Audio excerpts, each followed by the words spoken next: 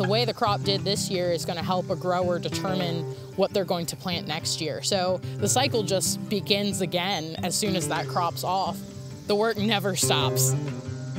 Farmer Ricky Bauer can vouch for that as he prepares for today's corn harvest. The work starts with a routine checkup under the hood of the combine. Ricky and his mechanical companion have a big task at hand, and they can't afford a breakdown. I usually grease it and look it over in the morning and make sure or try to find if there is any problems to alleviate a problem during the day. It was only a few months back in mid-May that Ricky and Maegan Mullins from Willard Agri-Service were in this exact same spot at Carroll Mill Farm in Howard County, mapping out what once was an empty field. Many factors were taken into consideration before planting. Ideally, when a grower is shopping for seed corn, what they're going to look for is a CRM, which is a relative maturity date. It's an estimation of the amount of time it's going to take for that corn plant to develop or mature. This helps the growers determine how long they have until harvest. But it's not the only decision Ricky had to make when picking what to plant where. Factors like soil quality, market forces, and even wildlife can influence what type of corn seed goes in the ground. A lot of growers like Ricky will choose a less expensive variety to put around the outside. So if the field has a history of pest damage, they'll be able to anticipate that. Most of the time, deer eat from the outside of the field inward. So it makes more sense to save the expensive seed for the inside rows. Once the seeds have been planted, it's a waiting game.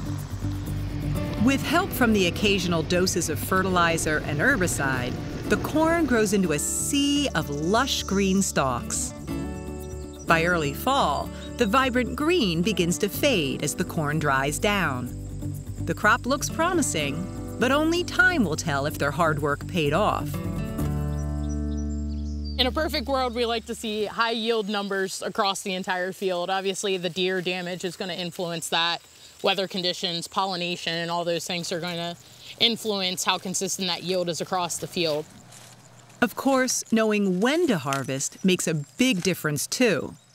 You'll notice these dents that form in the top of the kernel, and that's a sign that the ear is drying down, the grain's drying down, and it's being prepared for harvest. In addition to how it looks, the corn's moisture levels have to be taken into account also. Ideally, you're going to be 17 to 19% on your moisture in order to harvest. Come November, the corn is dry and Ricky has the combine ready to go. Behind the wheel, he carefully maneuvers the machine through the rows, all while keeping an eye on the numbers, particularly the crop's water content. This tells us instantly on the go where our moisture is, so it saves us the effort of having to go do it manually, and we know what to do with the corn as soon as it's coming out of the combine. If it's too wet, the grain could spoil in storage. But he can't leave it in the field too long, as the deer have already started a harvest of their own. You'll look at the stalk here and you'll notice there's not an ear. In some other areas of the field, you might see where there was an ear, but it's partially been devoured before we were able to harvest the crop. Despite the deer damage, Ricky is satisfied with the harvest so far. As he works toward the center of the field, the bushels per acre reading on his monitor begins to climb.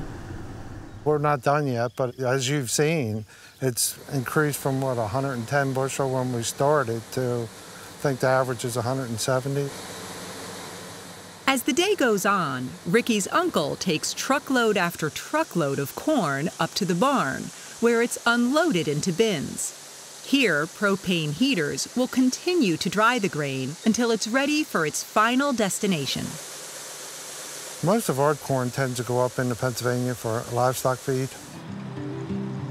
By the end of the harvest, the average bushels per acre had risen to 192, proving all Ricky and Maegan's hard work did pay off. And as Ricky wraps up his day in the field, He knows this is just one of many more combine rides to come.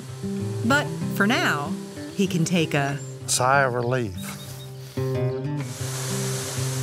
It's done, it's in the bin, and then you can start thinking about what you've got to do for next year, basically. Thanks for watching Maryland Farm and Harvest. We hope you liked the video. To learn more about our show and watch full episodes, check out mpt.org/farm or just click the link in the description.